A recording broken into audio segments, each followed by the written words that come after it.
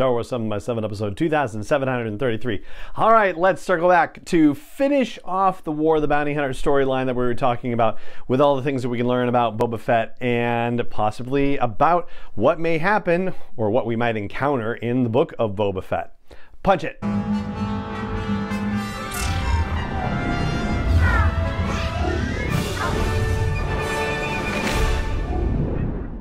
Hey Rebel Rouser, I'm Alan Voivod and this is Star Wars 7x7, your daily dose of Star Wars joy, and thank you so much for joining me for it. So we'll knock out Dr. Aphra's issue right away because there isn't anything that directly relates to Boba Fett or the Book of Boba Fett in there, but I will say that, they managed to escape with this necklace thing that we were talking about in previous episodes where we were running down the whole storyline situation, and they find out that Crimson Dawn has infiltrated not just the Black Sun crime syndicate, but other crime syndicates and the Empire and the Rebellion. Like, they are everywhere, and that's probably important for us to know going forward with the Book of Boba Fett. And the way that they managed to escape, that Dr. Aphra and company managed to get out of the Vermilion, is that in this art room there is an object called the Thought Dowser, which is an ancient artifact used by a cult called the Ascendant. And apparently the Ascendant were obsessed with dark technology, so dark, according to Dr. Aphra,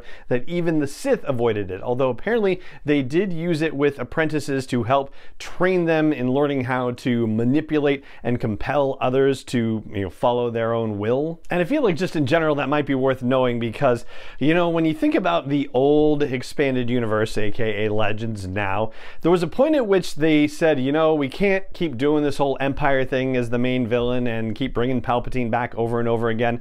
And that's where, I'm sorry about the pronunciation in advance, the Yuuzhan Vong came into play. And so, they had to come up with some other enemy for the good guys to fight. And so knowing that there is a cult called the Ascendant, which apparently has died out and all their secrets died out with them, according to Dr. Aphra, at this particular time during the original trilogy, but that means they were active at some point. So yeah, if we need a new set of bad guys for the good guys to fight, well, the Ascendant has certainly been positioned as a possibility for the future. Meanwhile, War of the Bounty Hunters issue 5, the miniseries around which everything else circles, that's the main event of this final month that we're looking at. And in that issue, here's what you need to know. So Boba Fett and Baylor Valance are still on Slave 1. They are still trying to catch the Imperial shuttle that has Han Solo, and when we left them, the Hutts were getting in on the chase. Well, the Hutts decide to make a move against the Empire, and I'll get into all the details on that. But basically, Han eventually ends up on the Executor, and so Boba Fett says, let's get on the Executor because that's the only way we're going to be able to get him. And there are older codes that Boba Fett has, but they still work. So he's able to get on board with Valance, and they get so far before Boba Fett decides, all right, the deal with Baylor Valance is off. And I feel like Boba Fett cheated Valance on this one. Like, the way that they discussed it when they were down on Jekara was that they would both get Solo and then they would see what happens. Well, they hadn't gotten Solo yet, and Boba Fett said, okay, I guess I'm just done with this partnership, and throws a little thermal detonator sticky bomb onto Baylor Valance, and Valance blows up, but he's not out of it entirely. He's just very gravely injured, and Boba Fett says, yeah, see you later, alligator. Meanwhile, Crimson Dawn actually gives boarding coordinates for the boarding permissions for the Millennium Falcon. Wow, that was a tough one to say. And Lando and Leia and Chewie think, oh, maybe it's a trap, but maybe it's not. And we find out here's an example of Crimson Dawn infiltrating the Empire because they're able to get the restarted Millennium Falcon onto the Executor, and they give Leia and company directions to where Han is being held, and they're like, why are you doing this? And the Imperial officer says, await the dawn, which is the code word to say, oh yeah, I'm with Crimson Dawn, blah blah blah. So Leia and Lando and Chewie actually beat Boba Fett to Han. Like, they wipe out all the troopers and officers that are guarding Han, and she's right there, Leia is. She has her hand on the carbonite block, and then Boba Fett shows up and says, get away from my property. And before anything can happen with that showdown, the Hutt attack that's happening. A missile hits the side of the executor and breaks a hole open in the side, and Han's carbonite block goes tumbling out, which is horrific. And Leia's like, Han, ah! And they can't do anything about that. But Boba Fett says, well, you can't do anything about that. And he jets out the hole. And as it's tumbling down toward the planet, he manages to fly down through the atmosphere in his armor, in his Beskar armor. So I guess it's made for that and made for the brief exposure to space until he got through the atmosphere of the place and managed to scoop up the carbonite block for himself. And that is how Boba Fett finally reacquires Han Solo in carbonite. Meanwhile, the whole Hutt thing, so Baku thinks that he is, working for Crimson Dawn and working to kind of take over the Hutt Council situation, but he gets orders once the, Hutt offensive to try to repossess the carbonite block for Han Solo. He is a failure. He gets ordered by Crimson Dawn to just press the attack. And so what we find out, and this is going to tie in the Star Wars issue and the Darth Vader issue, is that Baku has been working for Crimson Dawn, and he ultimately tells Vader that he was working for Crimson Dawn. So yeah, that's probably wasn't a very smart idea on Baku's behalf.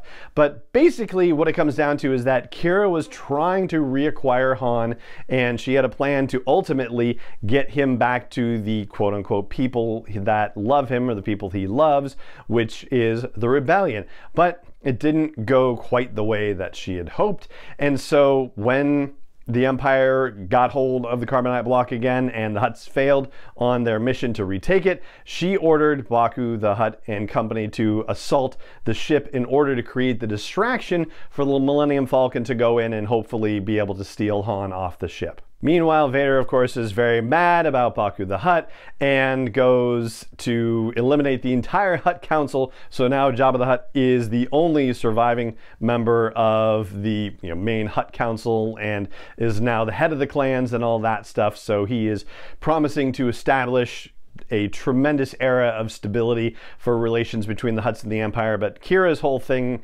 is that, yeah, maybe everything didn't go perfectly well, but the relationship between the Empire and the Hutts has been more strained now than it has been for quite a while, and so that is working to her advantage and Crimson Dawn's advantage. And in the Bounty Hunters comic, Baelic Valance almost makes it off the Executor, but it happens that Darth Vader arrives back, and as he's flying through space trying to get to another ship, Vader pulls him back with the Force and ends up repairing him and saying that you serve me now at the end of that Bounty Hunters issue.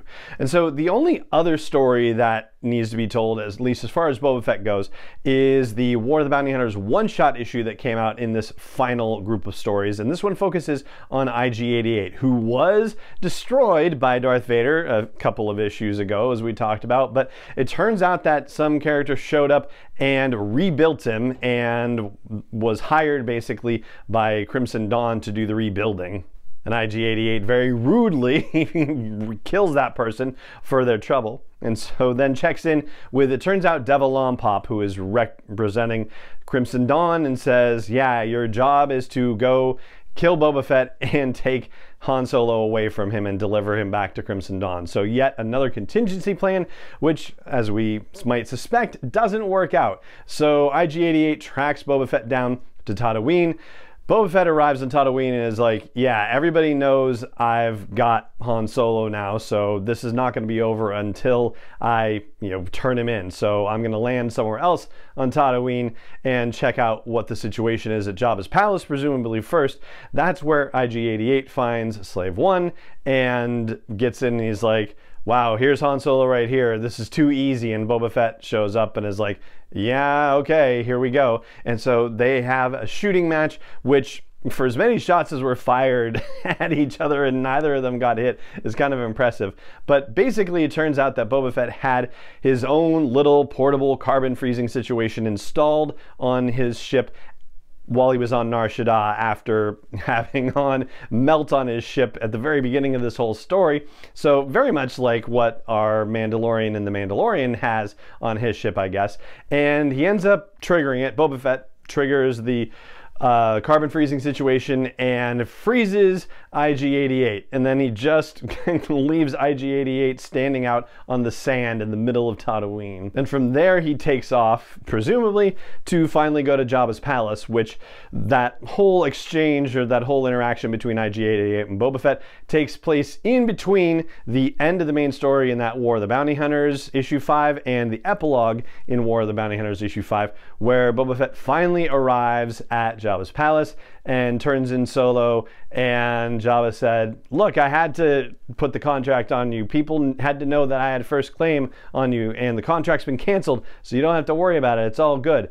And Boba Fett says, well, that's fine. Well, here's Solo, and I can take him away just as easily. So if you want him, pay me.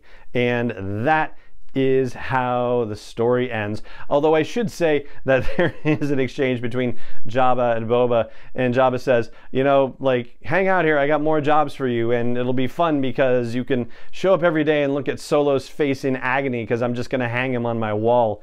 And Boba says, you really should just throw him in the Sarlacc pit. He's been too much trouble to too many people for too long. He's caused me too much trouble. You should just be done with him.